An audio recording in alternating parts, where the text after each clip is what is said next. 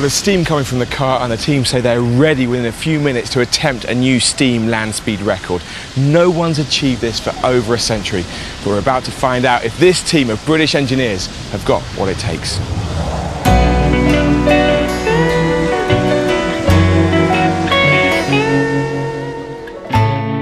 There's nothing new in steam engineering. In fact, at the dawn of motoring, it was as serious a contender as the internal combustion engine. In the heyday of steam, the steam cars were far more practical and faster than the internal combustion, the gasoline engines and the diesel engines. In fact, the Stanley Brothers car back in 1906 was the fastest vehicle on the planet. On a dark desert highway, cool wind in my hair. An upturned canoe on a conventional steam car chassis. The result, the sort of aerodynamics never seen before. The Stanley steamer, driven by Fred Marriott, set a world record of 127 miles per hour. Welcome to the Hotel California. Which is where Charles Burnett III comes in. In honor of you guys, I'm wearing the NASA helmet today. A multi-millionaire eccentric with the cash to make an engineering steam dream a record-breaking reality. It seems to me that we ought to be able to have two world records, actually.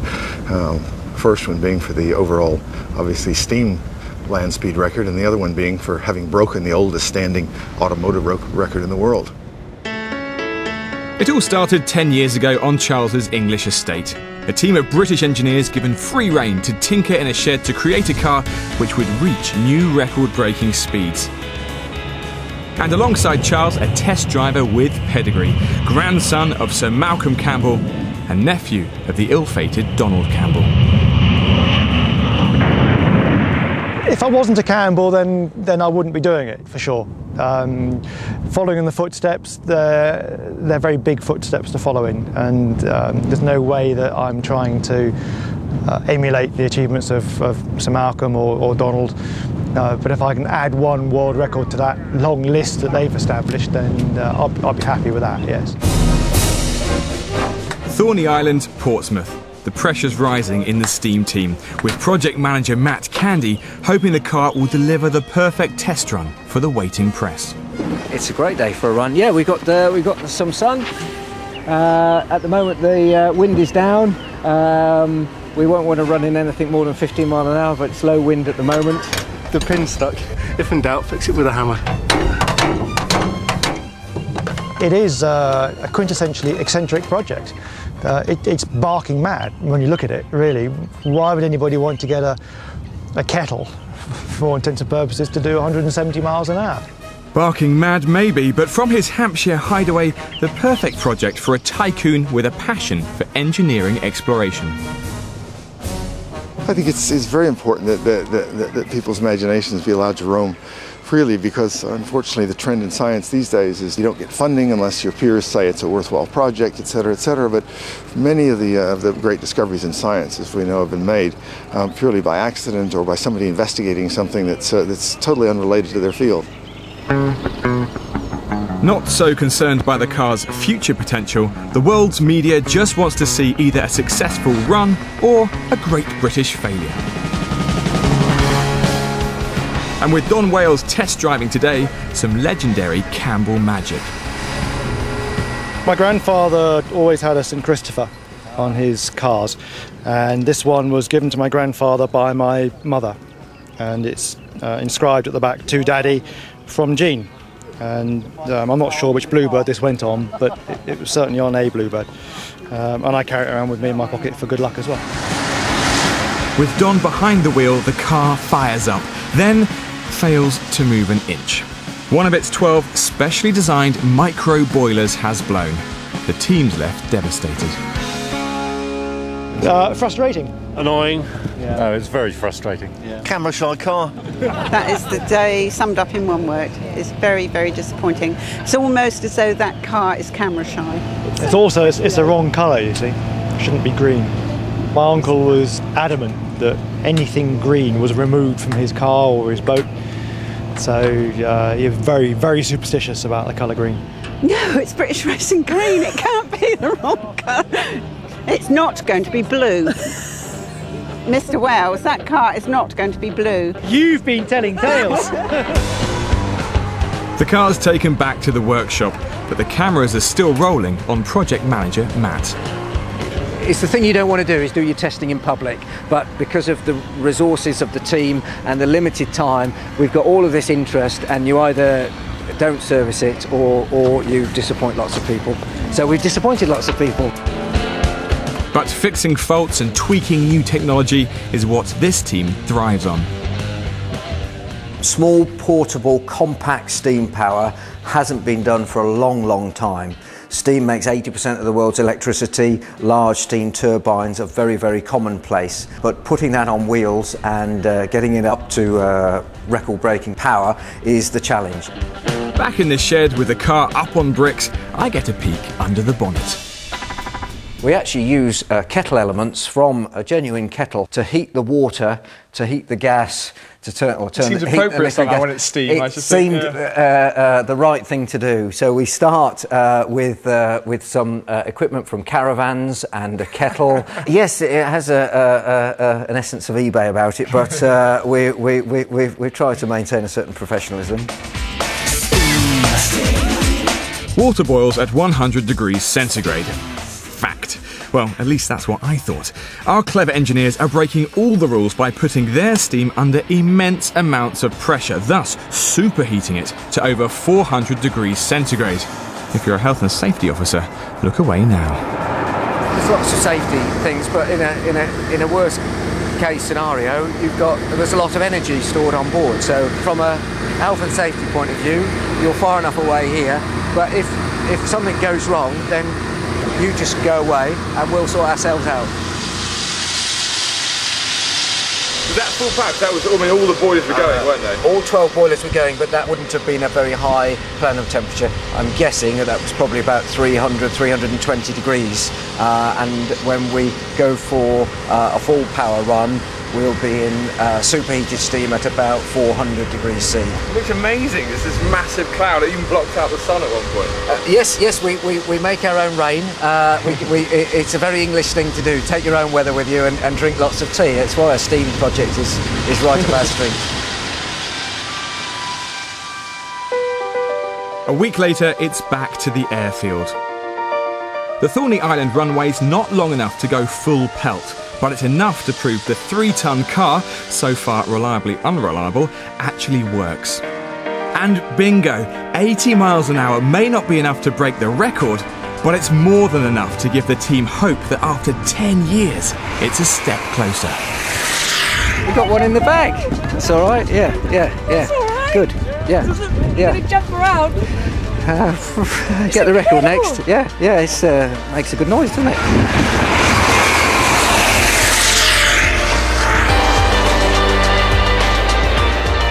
That was sweet. That really was good. The car is just so powerful. You can feel the immense forces and power inside it, and it's itching to get away. It makes a slow getaway, but it was building up speed, and we were still accelerating coming up the runway.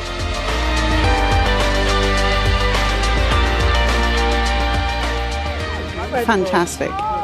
To see her just go by with that whoosh of steam and the sound, you can hear the turbine, you can see the parachute deploy.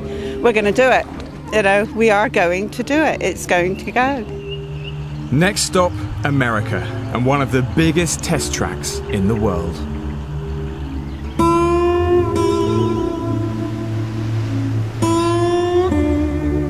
Now we're 75 miles north of Los Angeles, and this is basically the Mojave Desert. Rattlesnakes and scorpions lurking nearby, but this is the place where the British team hope to make history this week.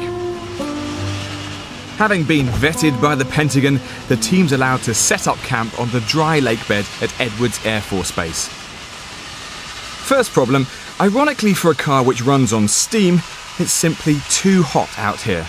Testing's abandoned. It's a record-breaking car. It's technology that's new, so we are a test bed, and heat we always knew was going to be a problem, but I don't think we were expecting it to be quite this hot at the moment, and it is unseasonably hot here. So how do you stop a car designed for superheat from, well, overheating? While half the team ponders that one, the other half gets to work on the lake bed. Now, as I've only just joined the Steam team here at their base camp, they've suggested something of an, well, initiation. It involves going out in the middle of the desert in this midday heat. It's well over 100 degrees Fahrenheit. They say it's called fodding. They haven't told me anything more about it, but there's definitely a touch of Mad Dogs and Englishmen about this one. Edwards Ground, this is Test Ops 2. Request permission to enter lake bed with 2 vehicles for fod walk, over. Test Ops 2, proceed on lake bed, runway 1533. I keep my eyes wide open all the time, because you're mine, I walk the line. Foreign object debris, and that's what we're out here to do, is collect all the foreign objects and the stones that is about ½ centimetre plus. It might, you know, seem funny coming out sweeping a desert, but I can assure you this is really, really important to the operation. This is the size we're looking for. This is why it's so important, and this is why we need teams of fodders like yourself out here fodding. Because you're mine, I walk the line. In 1907, Fred Marriott climbed back into his Stanley steam car to try and break his own record. But this time, while he was going at top speed, the car hit a rut, took off and crashed as it landed. The car was a complete write-off, and Marriott was lucky to escape with his life. But that's why this team are taking their fodding duties so seriously. The smallest stone or bump could spell disaster. The car went over the driver, unfortunately cracked his skull and his eyeball popped out. But the local doctor put it back in again with a spoon, and his skull healed, and he lived to a grand old age of, I think, 85 or 86 years old. Back to the overheating car. Don's been sent out with a shopping list. You ready for this? Yeah. Ready for this? That could save the whole project. On 3. 1, 2, 3. Yep, buckets full of frozen carbon dioxide, otherwise known as dry ice. Every nook and cranny of the car will be filled with the stuff to keep the components cool. And with this ingenious solution in place, the official timekeepers arrive at Edwards. Does this car surprise you? Is this a sort of crazy thing that you haven't come across before? I like the audacity of it. We're going to do it no matter what attitude. No matter how crazy it is, we're going to do it. We'll travel halfway around the world and race a steam car in the California desert. I like that spirit of it. At the moment, I've got to bring this up, the record's held by an American team. Mm-hmm. You're helping facilitate a British team maybe take the record. You know, I haven't really given that any thought. And I shouldn't say it now, should I? I don't know if it's because of the affinity that Americans and British people have. Certainly there's a lot of national pride in holding records of any type, but we always want to be pushing the state of the art and technology and pushing ourselves. So in that spirit of competition, I think we're happy to support.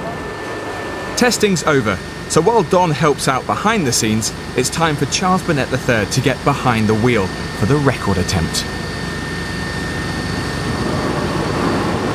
Team control, car is running. Charles has 3 miles of accelerating before hitting the time traps, which mark the start of the measured mile. Do you get a feeling before these things? Do you get a hunch whether the car's going to do it or not? You've been to enough of them. You know, I hate to say this, my general hunch is that no one's ever going to do it.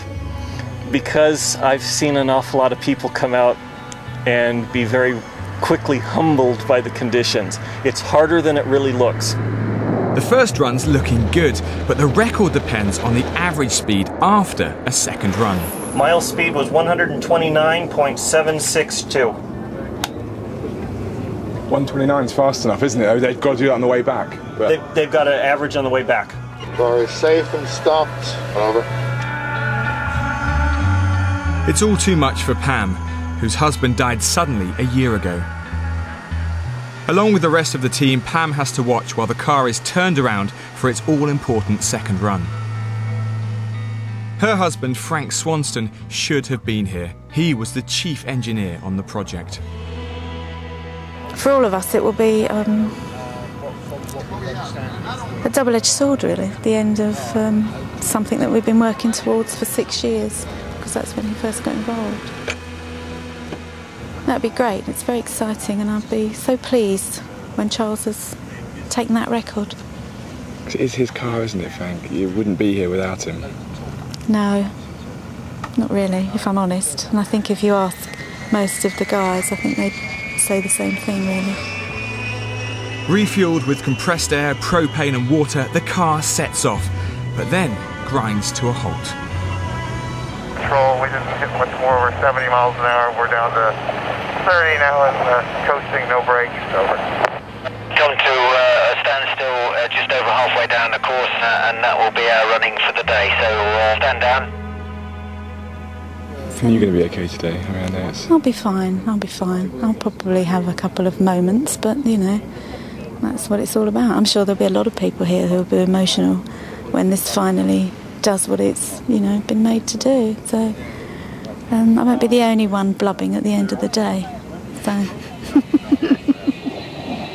The car's stopped in the middle of Edwards Air Force Base, the runway NASA sometimes uses to land the space shuttle. And despite all that fodding... Well, we seem to have a puncture, which goes to show that we still need to keep this track nice and clean. There's been lots of vehicle movements going up and down it for the last, well, week or so, and we haven't had a close inspection of the track. So we need to get the tyre off, have a good look at it and find out exactly what it is, and get a team back out on there to walk and pick up whatever is left. This is the start of a week of setbacks for the car. Just too good to be true. Can't keep my eyes off you. Boilers blow, valves clog up with the desert dust, and all the time the clock's ticking on the timekeepers booked for another event in just a few days' time. And to top it all, with each successive run, the car is slowing down. A little slower than yesterday, slowing down particularly at the far end, so he must have had a problem towards the end of the mile. We know that we need more distance, so this course is just over 6 miles, and we'll try and redo the course to 7 miles so that we can get the maximum out of the car. Bit of a slow takeoff there. We knew that was coming, but it seemed a little excessively slow, so I think we used a bit too much fuel on the startup. When the car's ready, the track's not, or when the track's ready, the car's not. So we've just got to get that timing just right. But our plucky British chaps take it all in their stride. Rather than pushing the envelope, we're gently steaming the envelope open of land speed record in the steam world. You're just too good to be true. Can't take my eyes off of you. You feel like heaven to touch.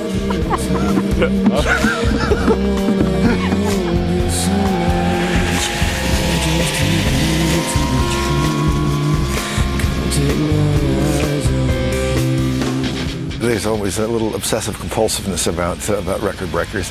Has to be, because otherwise you go away and do something sensible, wouldn't you?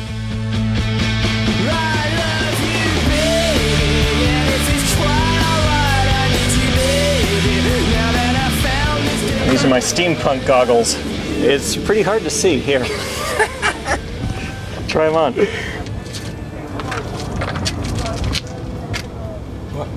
Yeah, you can't really see much at all, actually, can you? They're all for looks and style. I'm slightly concerned for you if you're wearing these during the attempt, because I don't know if you'll see much of a car. Well, you know what? We'll see how that goes. Certainly without this team here to get in there and just get it apart again, put it together again, no hope. In fact, I asked one of the guys, I said, you know, at what point did you say enough's enough, it's time to give up? He looked at me like I was crazy. He said, you know, give up, we're British. It's crunch time. In 2 days, the official timekeepers will have to move on, effectively pulling the plug on the team's record-breaking dreams. They hit the last chance saloon in the local town of Lancaster, with the seriousness of their situation really kicking in. The mechanics are getting tired. I'm getting tired, you know. I'm not doing the work that they do, but I'm supporting them wherever I can. It's really up to Charles, but every time the car runs and it runs well, we build up our optimism and hope that we're going to get this record. My time is numbered, baby. Ain't nobody could stay here for very long. The locals are intrigued by their British guests.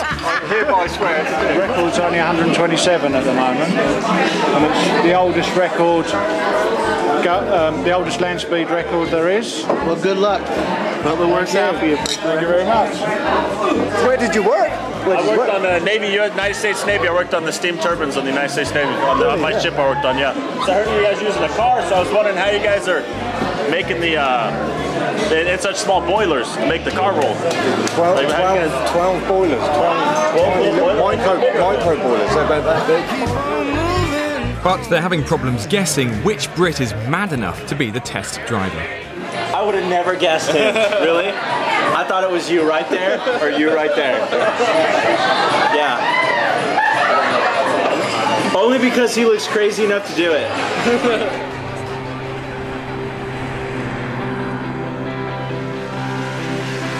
Next day, dawn on Edwards Air Force Base, and it's a military operation getting the record attempt underway before temperatures rise in the desert. Timing stand. Yeah, Mike, he's about 1 mile out of the timed trap and looking good.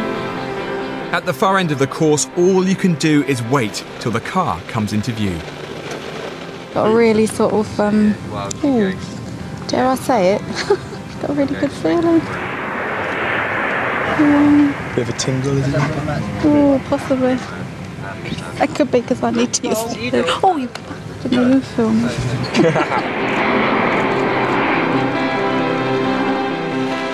Coming into the trap right now. Entry speed 128.011 with an exit speed of 136.103. So it was still accelerating through the mile. That's a pretty good speed. Still accelerating. Yes, in fact, it picked up about 8 miles an hour through the timed area, so it was still accelerating. It's a great start with a top speed over 140 miles per hour. Remember, the old record stands at 127, but it won't mean anything until the car makes its return run. There's one in the bag. We'll see if we can turn it around. Yeah. Can't help noticing it's a bit cooler this morning, 14 degrees as the sun came up. That could only help. Yeah, it all helps. Still conditions, cooler car runs a lot better when it's cooler. So that's a good start to the morning. It's not surprising Matt's not counting his chickens. The rules state the car must be turned around and sent off on its second run within just 1 hour, and time is slipping away. Control to start team. We have just under 20 minutes to run. Team to control, we had a hold on the pilot lights because the fans weren't working. They are now working. Over. Turn around team to control, burners are dead. They're saying they're ready. They're saying they're ready. Should be rolling in a few minutes. Better be rolling in a few minutes. How long left? 9 minutes. Control to turn around. You are clear to run. You are clear to run.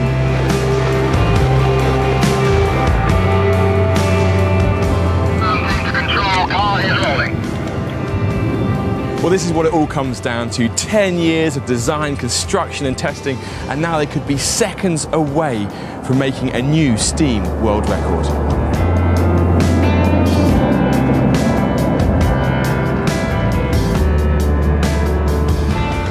Speed is 144.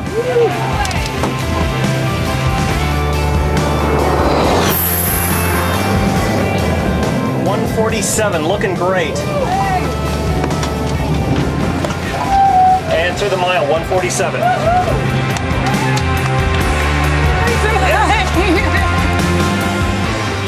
What's it looking like, chaps? Looking really good. We will have to calculate here in just a moment and come up with an unofficial pending speed average for you, but we'll let you know in just a second. Oh, I can't speak. I can't speak. It's fantastic. It's fantastic. Moments later, it's confirmed. Charles has set a new record for Britain. How did it feel, Charles, when you were up to, what, 147? 147 miles an hour was unbelievable. That was the fastest I've ever been. So we got 139, 84.3 in the mile, and 140, just cracked 140 in the kilo. That is official there. Official 140.149, official. New world record in steam. The achievement ends a 10-year roller coaster ride for a team for whom a car came to mean more than just breaking a record. While this project goes on, it's kept him alive for everybody. Not just for me, not for my family, but I think it will bring closure, hopefully. Very emotional today. Yep. Especially for Pam, Frank and Charles. They put so much into it. Yeah. Sorry, sand in my eyes. There's been tears everywhere. Up and down the lake bed there's been tears. It's been hard work, and we have succeeded at long last. But it's not over yet for the team or for Don Wales. In a magnanimous gesture, Charles offers Don the chance to beat the record he's just set. Finally, this is Don's moment. If he's going to enter the record books in this car, he needs to beat Charles's 139 miles an hour. Did you clean the windshield? Before taking the driving seat, Don Wales follows family tradition by placing Sir Malcolm Campbell's Bluebird St Christopher in the steam car. In all previous attempts, the car's internal computer was set to shut everything down if the boilers went too far into superheat. Good start! Very good start! This time, it's no holds barred. Coming into the mile right now. The limiters are off and Don can go all out, even if it breaks the car. Exit speed of 149 miles an hour. Wow! Wow! Yeah! It's totally due to the fact that Don is 50 pounds lighter than I am. I'm sorry, but that's because his foot's not any heavier than mine, I can promise you. And the second pass is even better. The steam car reaches almost 160 miles per hour. A jubilant Don Wales chases his ancestors into the record books. Very proud to be British, very proud, and to be associated with this team who have worked, very hard working team. They deserve every success that they've got today. While everyone jumps for joy, the ever-reserved project manager Matt ponders his future. I'm unemployed.